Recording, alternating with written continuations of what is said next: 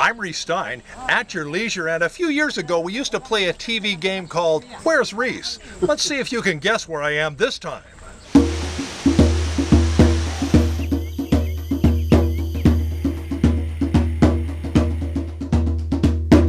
We're on the third largest island on Earth, straddling the equator, floating in the South China Sea, surrounded by the world's oldest rainforest. It's the only place on Earth you'll find the big-nosed Proboscis monkey, along with thousands of other kinds of critters and plants. The island boasts spectacular national parks and modern crowded cities. While the island hosts 3 nations, we're in Malaysia, on the island of Borneo. Why here? One word: orangutans.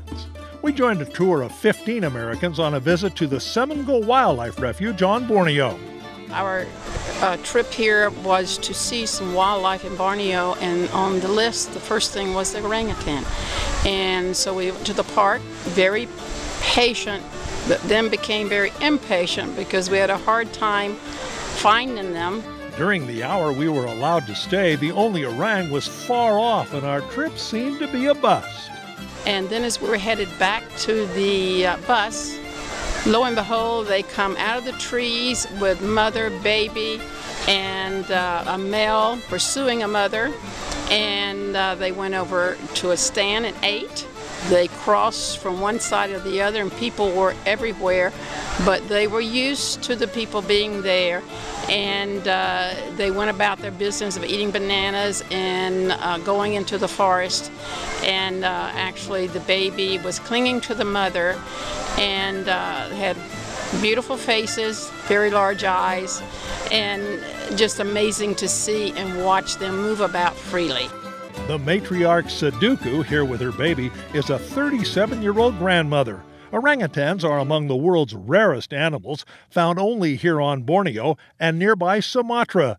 Their numbers are dropping rapidly as their jungle habitat shrinks. That we were able to see these animals up close in a semi-wild environment is amazing. I think I came to Borneo with the idea of the orangutan, so for us to go to the orangutan park and actually walk among the orangutan was really something that was very, very special. Orangs aren't the only special creature on Borneo, and getting to the others is an adventure in itself. A wild ride in a tiny skiff across the bouncy South China Sea is the only way to get to Bako National Park, one of the last sanctuaries of the Proboscis monkey. These big-nosed primates are found only on Borneo, and while endangered, they're protected by law and roam unmolested in 16 parks and preserves on the island. This park is Malaysia's smallest, yet boasts great diversity. 7 ecosystems, from rainforest to sandy beaches.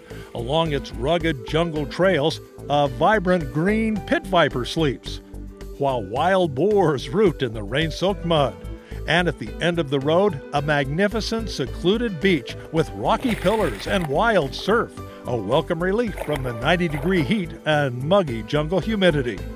A more sedate boat ride takes us across Batong Ai Reservoir in a traditional native canoe with modern motor to a longhouse village of Iban natives who show off their ancient lifestyle, which fortunately no longer includes headhunting, a great way to learn about the indigenous people whose history dates back 40,000 years.